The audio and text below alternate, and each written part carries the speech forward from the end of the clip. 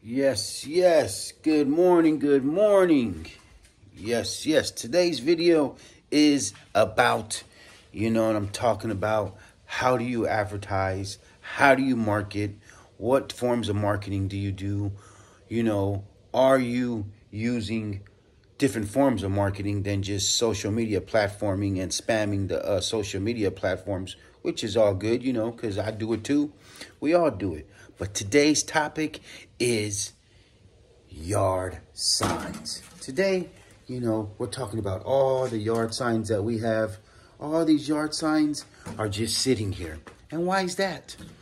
Because I've been lazy. I haven't been putting my yard signs out as I'm supposed to. And, you know, putting our yard signs out is so beneficial, so beneficial. So today we're getting a rag out. We're dusting off the yard signs. It's springtime. The weather is here. Now's the time to put the yard signs up and, you know, get them ready. And today we're going to show you what tools we use. Do we use wood spikes? Do we use the old metal landscaping spikes? Or do you climb a ladder? Do you post it way up there? How do you put your yard signs on? What tools do you use to get your yard signs out? And, you know, how do you do it? And, you know, what's a good size? What should we put on our yard signs? And, you know, to get a good attention? And, you know, what should we do? Here at No Limit Hauling and Junk Removal, we believe in a nice, real big sign. We like a nice big sign. So, you know, we have the real large junk removal signs. You see that? You see how that stands out right there? That junk removal sign right there, free estimates with my phone number on it. Just like that, you know what I mean? Those are the type of signs we use so we track attention. When I first started putting these signs out, I used to get so much business. I used to ask people, how'd you hear about us? And they said, we seen your sign. And boom, you know what I mean? So today we're doing a video on signs and getting them ready, what tools we're gonna use, and, you know, what's best for you. And, you know, before you start to get your signs out, you know, make sure you like and subscribe. But before that, before you even buy signs, make sure you know your code enforcement laws. Can you post signs in your city? Where can you post them? Can you put them on public city property? Can you put them on a light pole? Can you put them on a fence? Where could you put your poles at? I mean, where could you put your yard signs at? And where should you put your yard signs at? And what works best for yard signs? Today, we're tackling all that today in this video, helping you guys out, because a lot of you guys ask questions, you know what I mean? Do you use yard signs? Where'd you get your yard signs? So today, we're going to answer those questions and help you out. But right now, we're dusting the yard signs off, getting them ready. And, you know, they're going to go in action tonight. And we're going to post a video. And just like that, we're going to show you guys what time was it. Let me get some other things together. And we're going to show you what tools we use, what things we use, and you know how easy it is. We'll get back at you. Yes, yes. This is your boy, Mr. Yee from that 707. Yes, yes. Okay. So we're back. And, you know, so now that we have our signs cleaned up, and ready, these are your 3 feet. These bad boys right here are your 3 feet sign spikes right there. Those are 3 feet. And these right here are 2 feet sign spikes. So, you know, it just depends on the height you like from that height to this height. Because right now, you know, you see that height compared to that height right there? Because right now it's springtime, so the grass is tall. So you might stick some signs where the grass is very tall in your area, which you kind of don't want, because it's only a matter of time before Public Works comes and maintenance that, and your sign, they're going to throw away like, I don't care. You know what I mean? So try to find places where it's already been manicured, it's already been taken care of, and you know, certain types of days, you know, when Public Works comes. So, you know, try to take care of those areas. Try to target those areas where Public Works has already been and done their maintenance. Don't try to stick them where, you know, you got high grass areas, because trust me, been there, done that. Some of these signs right here, some of these signs I had to rescue and go get, because I said, whoa, wrong area. So, you know, you're going to learn from those type of things, and you're going to learn where to put them at. But try to go where it's nice and manicured. There's a good place for you to put it in the bushes so everybody can see it, especially if you can find those areas where people are walking, nice walk areas, where people do walks around their neighborhoods, where they're going to see it. They can take a picture and photograph it to somebody and send it to somebody they know who has hella junk, or a family member. Try to target those areas. And, you know, these are the spike signs. You know, when you go out and start putting signs up, you're probably going to want to carry a box of spikes. If you want, you're going to want to carry some more signs. You know, no problem. We got signs galore. No problem. You know what I mean? And that's just it. You're going to want to have these things. And, you know, now we're going to talk about how to stick your signs in a different way. So here, right here are some special, you know, you're going to need a staple gun if you're going to be stapling these things to, like, telephone poles, or, you know, if you're going to spike these in the floor. These are nice spikes you can get. Every time I go to somebody's house and I see that they have these spikes, I keep them. And, you know, that's just it. I keep these spikes, and, you know, that's just what I do. Yes, so you're going to want to try to keep these spikes right here. These, every time I go to a client's house and I see these spikes, I keep them. My wife hates them, but I don't care. But, you know, these spikes right here, I keep these spikes because you never know if you're going to have to spike. You know, sometimes these spikes, sometimes the spikes, the sign spikes that come with it, sometimes these bad boys, you might find a hard ground that, you know, yes, it's a little saturated right now with the rainy weather we've been having, but then you're going to come around some spots that are straight desert, that those spikes are not going to stick to. So maybe those are not the places where you should be putting your signs. If it's that much desert and it's that dry and it's that hard, probably not a good place to stick your signs. You're probably going to want to put your signs where it's nice and moist and it's been taken care of, and there's a nice, you know, maintenance where it stands out. And, you know, what we want, you know what I mean? We want to hit it on a Friday and have that weekend. We want to have that weekend crowd, that weekend, you know, rush to put our situations. But, you know, like I said, if that doesn't work with the spikes, you can always use these wood spikes. Get you a mallet. Get you a nice mallet so you don't make a bunch of noise when you're in when you're inside of a community, because, you know, it's like a bandit. We want to be in and out, like no one even seen us do it. So, you know, get these spikes. I recommend you get a nice staple gun, because you can staple these. You can staple these things straight to the thing. No problem. You see that? You see that staple right in there? You see that staple right in there? You see that? Your sign goes to that. Your sign gets stapled to that, and then you could stick that, or you could stick this on a telephone pole or a wall, and then you could spike your sign to it. Just depends how much room you got. I recommend you use 9/16 staples, 14 millimeter staples. You know, average. Every time you buy a staple gun, it might come with the 5/16 staples. You know, 8 millimeter. This ain't gonna kick it right here. See how thin that is? Look how thin that is. That ain't gonna do it. You need something at least this thick. At least this thick, the minimum, to get to the sign, into the wood spike. And, you know, I suggest you carry, you know, zip ties, because you might see a fence. You might see a nice parking lot where there's a lot of other signs already, and that, you know, you can attach your signs to those with, you know, with your, you know, situations like this. You know what I mean? I forgot what those are, just zip ties. Hello. So, you know, I like to carry a combo pack that I bought from Harbor Freight. This is a combo pack that gives me so many different sizes. But you know what?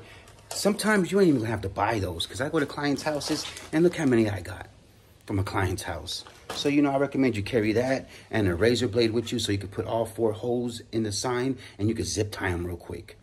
You might see a nice pole where a lot of people are walking, a lot of action, zip tie it. So you want to carry, you know what I mean, nice size zip ties, a bunch of different sizes. I like black. or white is good for me. But you might see a nice big pole. You might see a nice big pole that you need a bigger zip tie. Sometimes you got to have those bigger zip ties. Those bigger zip ties. No problem. That's a big boy zip tie in case I see something that needs to be zip tied around a pole. But, you know, in my area, we don't have too many telephone poles. Thank you, Jesus. Everything's underground, fiber optic.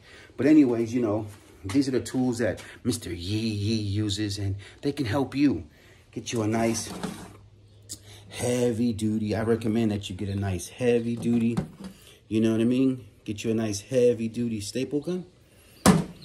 Like I said, 9/16, that thick. 9/16, 14 millimeter staples. Zip ties, get you a bunch of zip ties. Get you a bunch of different zip ties, you know, and get out there and start, you know, start posting those up. Start posting those up. Right now is the season, and that's, you know what I mean? I've been lacking on it too, so that's why I did this video to show you guys. You know, we're going to go put some out tonight, and, you know, for that weekend rush, those people, especially if you can Google in your neighborhood groups, and you see where there's local garage sales at, go stick a sign where that garage sale's at. Get the address and stick a sign by the corner of it. So, you know, everybody's going to that garage sale is going to see the junk removal sign too. And actually, the people doing the garage sale might see the sign too and say, hey, I can use that guy too. Or a lot of times, you know, what works for us and what's good also is if you go on your neighborhood garage sales and you see where they have garage sales, go stop by them and say, hey, I'm a junk removal guy. Here's my card. Here's my flyer. Here's my postcard. Here's door hanger. Here, give them all your info and let them know whatever you guys don't want here, we can kindly take for an absolutely reasonable price. We'll work with you and we'll try to donate everything that we can, but we'll also work with you to get rid of all these items that you probably can't sell and you don't want and you can't sell after you had like about 5 or 6 garage sales. Contact them too. I'm telling you guys, put your pride to the side. Handle your business right now. Free advertising, free marketing, free all that. The word of the day today is free. So, you know, those signs weren't free, but if you go post 20 signs, right there, if you go post 20 of those bad boys today and you get one call, that's a full trailer load. Was it worth it? So, you know, you'd be surprised how posting 20 signs, how fast 20 signs can go. You could do 20 signs in an area. I'm not saying, you know, go hit a big, go hit your whole neighborhood. I mean, go hit your whole county with signs because, you know how much gas that is and how much time that is. And, you know, one sign in one area, it's not going to work. What I recommend, you know what I mean, is handling your business. If you want more info on how we put our signs out and how we strategize it, leave us a comment, get in contact with us, and we'll let you know. Because, you know, we can show you, but we can't give you the full recipe. That's just it. But, you know, you're going to learn, and that's how it is. These are the tools again. Staple gun, staples, zip ties, wood spikes for those hard areas. Get you a nice mallet and, you know, get those yard signs out just like that. And, you know, you see how I got my yard signs already ready? I got the big spikes, then I got the little spikes. See how I got those already ready? So when I go out tonight and put my yard signs, boop, next, boop, next, boop, next, boop, next. And just like that, you know, it goes so quick, it goes so fast, and, you know, you'd be surprised how those signs, you know what I mean, track a lot of attention. And I recommend once you put your signs out, go back, you know what I mean, a couple days later, go back Tuesday or Wednesday and see, you know, if your signs are on the floor or if they're down the street, dangling on the floor, or somebody threw them in the bushes. Go rescue your sign, because these guys need rescue too, because I've rescued so many of these signs and use them over and over and over. Because people throw them in the bushes, haters, Public Works throws them away. Somebody took it off and throw it over there in the bushes because they don't want it in their community. And there's a bunch of Karens out there who hate on you. But, you know, go rescue your signs. I recommend, you know, you do them Friday night. Go back out Tuesday night or Monday night and go see if the signs are still up. And if they're still up, perfect. But if they're not and they're on the floor, go rescue that sign. And, you know, bring it home. You know, I use a cloth, wash them off, wipe them down, and get them ready for the next week. I'm trying to tell you, these right here are the best advertising. I'm trying to tell you guys. You can pay for ads. You can do Google, this, that, thumbtack, blah, blah, blah, blah, blah, blah, Angie's List, blah, blah, blah, whatever you use. These are the best advertising that you should be locking down and mastering, because they're the cheapest, they're the quickest, and they can cover way much ground than a lot of people. I've got jobs off these signs because a lot of elderly people don't do Facebook. They took a picture of my sign. I got a job one day. One day from a client with this senior citizen seen my sign and remembered the number and called. Just like that. They remembered the number and called, and that's how I got the job. Just like that, because they remembered that number. They didn't even take a picture. They remembered the number and called. And just like that, that one job paid for my whole box of signs. So, you know, you think about it, you know, this box might cost you, you know what I mean, this box might cost you $300. You don't have to buy a big, you don't have to buy those are the biggest signs right there. Those are, I think, the 24 by 18 or something like that. Those are the biggest ones because I want that attention. You don't have to buy that biggest size. I've seen signs smaller than that. But me, I like to put my color in there. I like to put junk removal, free estimates, and a big phone number in white, because everybody could see that. It's in plain white. And I'm trying to tell you, it only takes one job to pay for all those signs. So, you know, and you know, when you put some signs out and then someone calls you and says, hey, I seen your sign. Perfect. Where'd you see it at? I seen it over here. Oh, perfect. I'm going to give you 10% off just for seeing that sign and calling in because you seen that sign. That's you just don't know what you just did. You just saved yourself money by calling and using that sign. They're going to love that right there. You know what I mean? Those are just a little bit of tactics, a little bit of game from Mr. Yee Yee. Make sure you ask them where they seen the sign at, and now you know where a good market is at, where they seen it. Other people are seeing it. So, you know, with that said, make sure you like and subscribe and support the movement. We're here for you guys. Let us know what you think about this video. Let us know about your yard signs. Let us know how much your yard signs are making you. They've made you. And let us know how it went for you. And how many yard signs did you put out this week? Or are you doing yard signs? Or are you even getting yard signs made? So, you know, reach out to us. There's so many websites out there where you can get these yard signs. I can't even list them all. But, you know, I got mine at Dirt Cheap yard signs. I think it's Dirt Cheap yard signs, Dirt Cheap signs, or dirtcheapyardsigns.com. So, you know, I think I got the website on here somewhere. Let me see. Hang on. Yeah, dirtcheapsigns.com. I got my signs, dirtcheapsigns.com. You go onto their website. I did it with my phone, not my computer, with my phone, and I designed my whole sign, what I wanted. They help you out. You can call them, and they'll help you out too. Instead of doing it like this, you can call them, and they'll help you out. Just like that, dirtcheapsigns.com. That's where I got my signs at. That's where No Limit Hauling and Junk Removal got their signs. You can do the same thing, but you know, yes, we hope this video helps you guys out. Get those signs out, get that money, and you know, make sure it's free advertising, because like I said, one job would take care of those signs. So, and you didn't have to, you know, rely on no social media. You didn't have to rely on no leads, none of this stuff. These signs right here got you that job. So just like that, a little bit of knowledge. It's Friday. I hope everybody has a good weekend out there. I hope everybody gets money out there. I hope everybody keeps on getting it. And, you know, usually I'm in my uniform, but I'm letting you guys see a little personal of me today. But, you know, this is your boy, Mr. Yee Yee, out of that 707. You know what I'm talking about? Yee Yee.